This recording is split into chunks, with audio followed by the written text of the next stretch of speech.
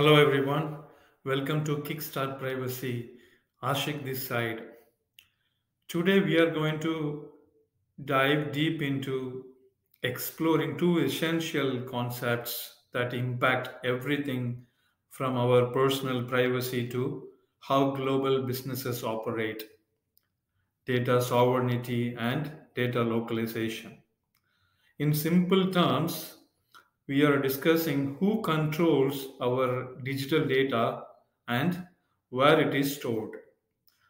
Ever wondered if your personal data stays in your country or if it travels overseas?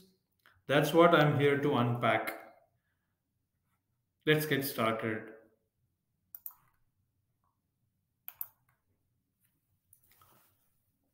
Introduction. In today's digital world, how countries manage and control data is a big topic, right? Two key terms are data sovereignty and data localization.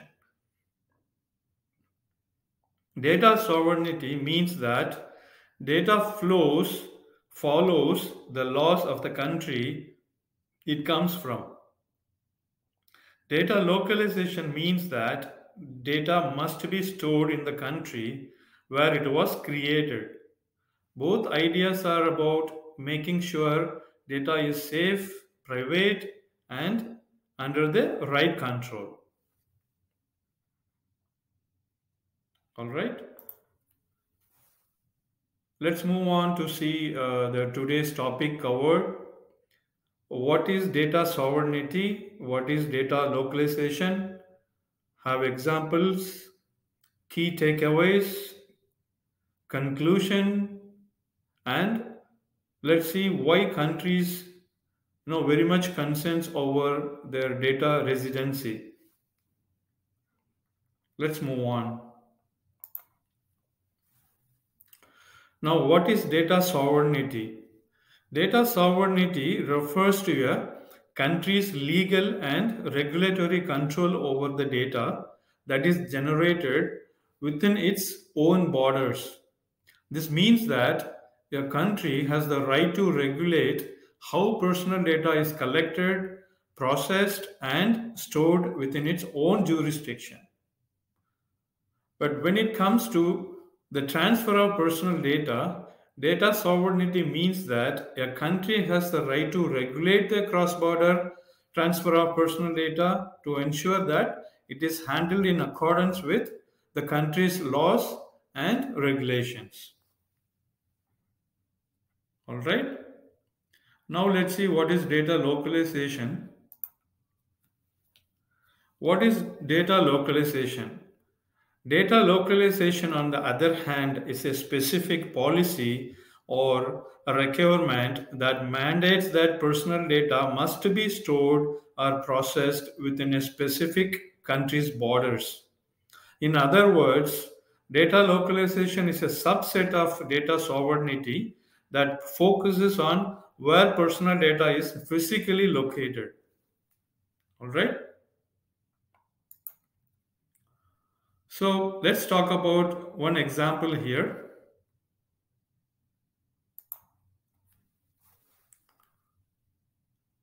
To give an example, let's say that a company based in the United States collects personal data from customers in the European Union.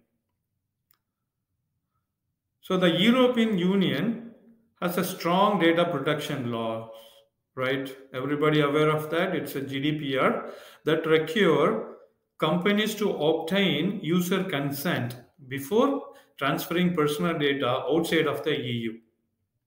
So this is an example of data sovereignty. As the EU is regulating the cross-border transfer of personal data. And in the case of data localization, if the EU also has a data localization requirement that mandates that personal data of EU citizens must be stored on servers located within the EU, then the company in the US would need to ensure that it is complying with this requirement as well. This is an example of data localization.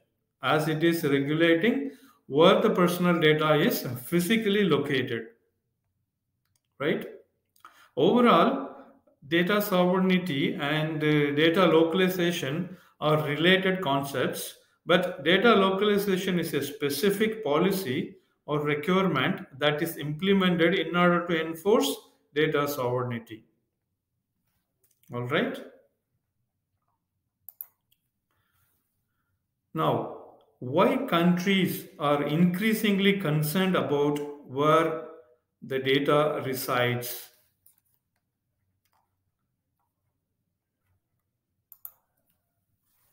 Okay, this is because of number one, national security concerns. Some governments believe that storing data within their own borders, will help protect it from foreign surveillance or cyber espionage. This would help ensure that vital information related to government infrastructure or essential services is not easily accessible to potential adversaries. All right. Point number two, data protection and privacy. Storing data domestically allows countries to enforce their own data protection regulations more effectively. This helps in ensuring that citizens' personal information is handled according to local standards of privacy and security. Point number three, economic interest. By enforcing data localization laws, countries can incentivize or force international companies to invest in local infrastructure such as data centers, right? This could lead to job creation and the development of a local tech industry. Point number four, legal jurisdiction and control. If data is stored within a country's borders, it is easier for that country's government to access or control that data based on local laws and regulations, right? This could be for law enforcement purposes, legal investigations, or regulatory oversight. Next, point number five, cybersecurity and data breaches. There is a belief that storing data locally might reduce the risk of data breaches, especially if it's believed that foreign storage solutions are more vulnerable or if the data might pass through potentially unsecured networks. Right. Point number six, reduced dependency. By keeping data local countries by keeping data local, countries can reduce their dependency on international tech companies and foreign infrastructures. Right. This can be particularly crucial in situations of international conflicts, trade wars, or geopolitical tensions. Next, point number seven, public perception and trust. In the wake of revelations about mass surveillance programs and high profile data breaches, there is a public demand in some regions for more robust data protections. Governments might respond with the data localization measures, to restore trust. Point number eight, data sovereignty. Closely related to many of the reasons here, many nations believe that they have the sovereign right to legislate over data generated within their borders, similar to how they would over physical resources.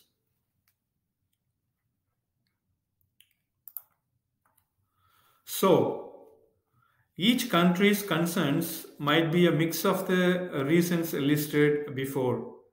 They might have one reason, or they have more than one or all of the reasons listed before, right? And the weight they place on each reason, can vary significantly. The decision to prioritize data residency is complex and rooted in a combination of political, economic, cultural, and technological factors. Next, there are key takeaways. Data sovereignty, consent with who governs the data, right? Ensures data adheres to the laws and regulations of its home country, regardless of where the data is stored or processed. It deals with legal jurisdiction and compliance. And in the case of data localization, it emphasizes the physical storage of data, often implemented due to concerns about data privacy, data security, and national control. This can impact multinational businesses, by requiring them to maintain local data centers. Now, the conclusion is, as the digital landscape continues to evolve, the way nations handle and protect data becomes more crucial. Data sovereignty and data localization are two strategies that countries use to ensure their citizens' data is safeguarded and aligned with national interest. While these terms might seem, technical, but they reflect broader concerns about privacy, security, and global collaboration in our interconnected world.